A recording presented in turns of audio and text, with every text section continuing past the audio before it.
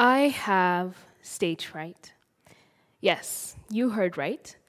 I have stage fright. Now, you may all be thinking, a bit ironic, isn't it? Given that I'm standing here on stage before all of you, seemingly unfrightened, perhaps even eloquent and composed.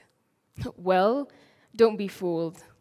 I practiced this speech about 100 times in the mirror, and yet there is still the looming thought of failure.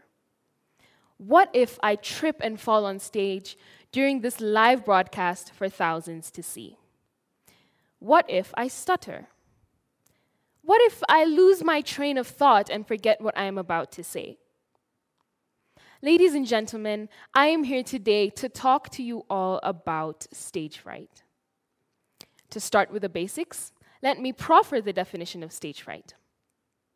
Stage fright is the anxiety and panic caused or experienced before any performance.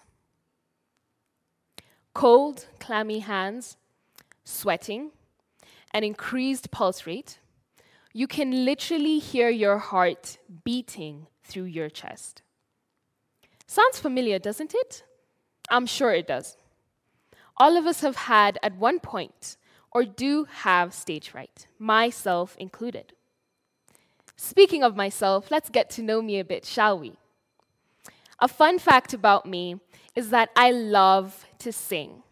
And I recently took to performing, well, as often as my conscience lets me, in front of the crowds. Here are some of my thoughts before any performance. What if I forget the lyrics? What if people don't like my singing?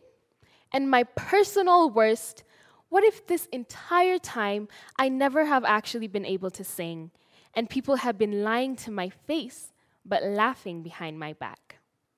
Relatable, right? Or is it just me?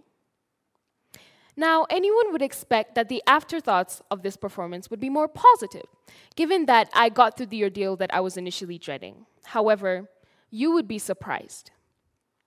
Here are some of my thoughts after a performance. What if people were clapping just to be polite?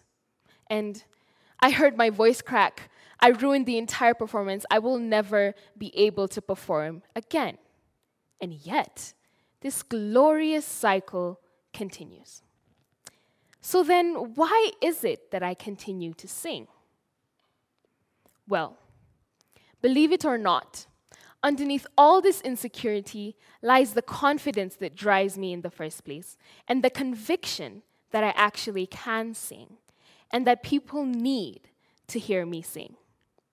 Funnily enough, in doing this, I ended up teaching myself one of life's most important lessons, which is that the more you listen to fear, the more power you give it. You know how it's become a global enigma that in horror movies people run towards the ominous sound instead of away from it, like any sane person would? Well, ideally, that is how we should react to the things we fear. Marcel France says, "The secret of life is this: when you hear the sound of cannons, run towards it." Allow me to share some more words of wisdom. Fear is not the desire to avoid. Indifference is the desire to avoid. Fear means not knowing how to approach something of interest. Therefore, just because something scares you does not mean that you shouldn't do it. It doesn't mean that you should avoid it. Quite the opposite, in fact. It means that you should embrace it. Because beyond that fear lies the desire to accomplish that very task. And beyond that threshold of accomplishment lies the gratification that will motivate you to do more than you could have ever imagined yourself doing. Now, you may be asking, does the stage fright ever go away? To be frank, I don't think so. At least not for me so far. However, to quell your worry, I will tell you that it does get better with exposure. Each time you accomplish the task, be it public speaking, singing, or acting, the desire grows and it eventually overwhelms the doubt. So go for it.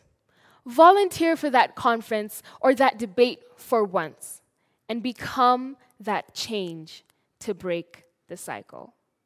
Thank you.